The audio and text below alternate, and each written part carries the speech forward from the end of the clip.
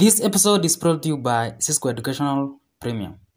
Although the emperor came of age in 1887, he had to wait 2 more years before taking over government from Shengshi, who continued to influence policy.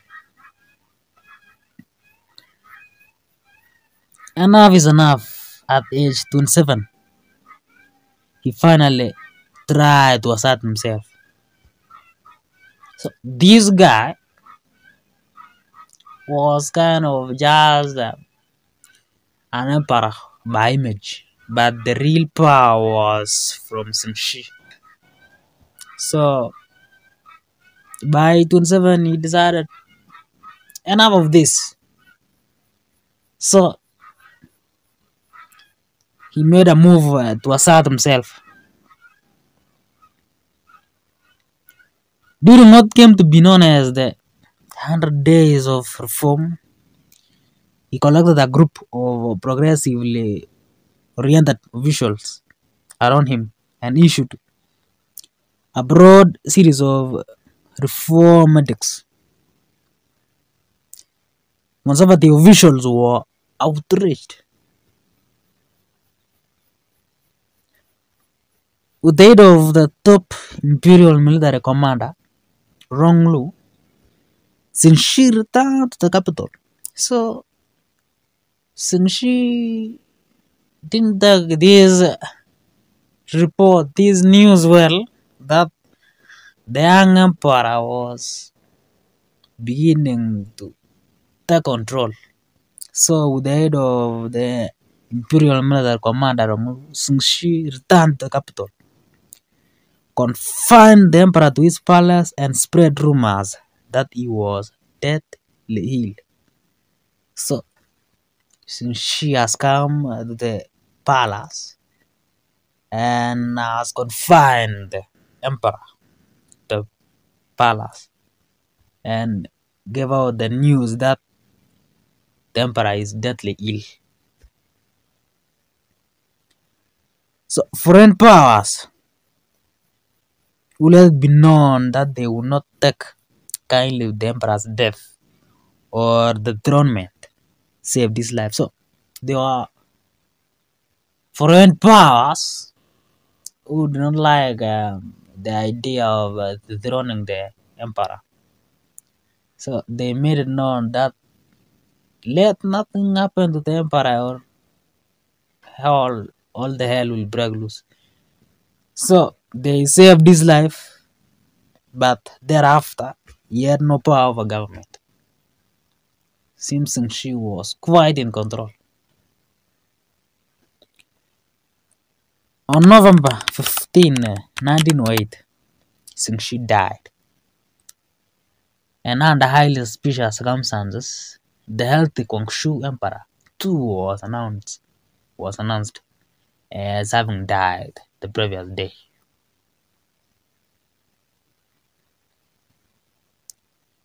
So we are now in 1908. Shengshi has died. Shengshi has died. And shortly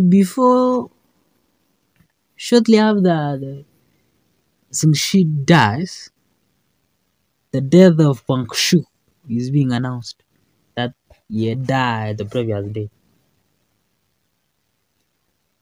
And surprisingly, Shengshi final decree passed the throne to who? To Puyi, the emperor's 3-year-old nephew.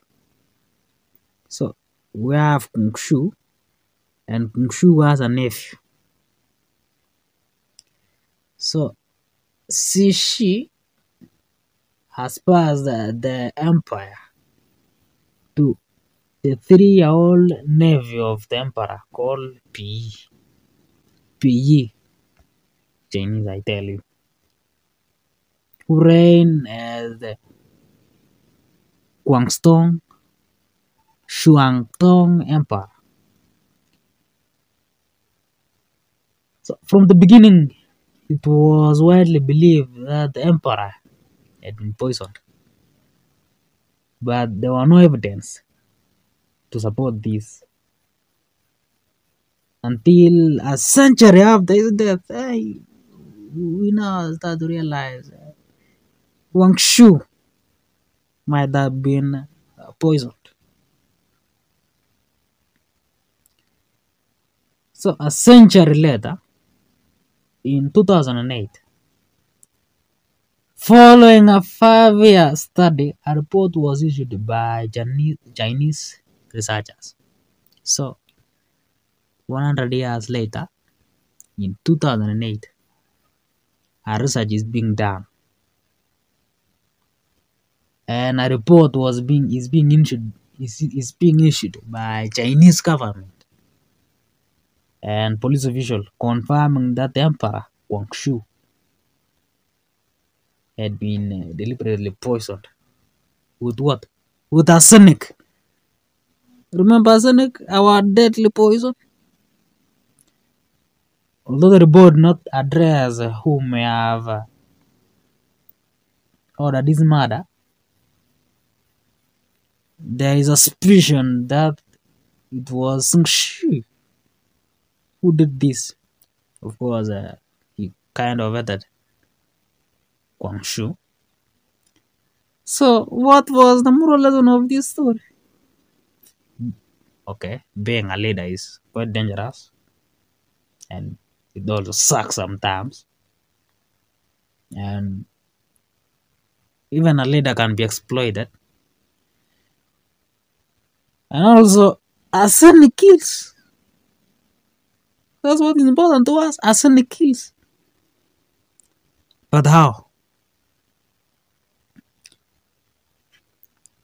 So our chemical arsenic kills. How? Cisco Educational Premium is a section of Cisco Educationals with content that is not hosted here. There are episodes ranging from long to short videos. Remember those good old shots of ours? They are there. So how do we get there? Use the link on screen or in the description or in the pinned comment below. Enjoy yourself. And I will see you in the next episode of Cisco Educationals.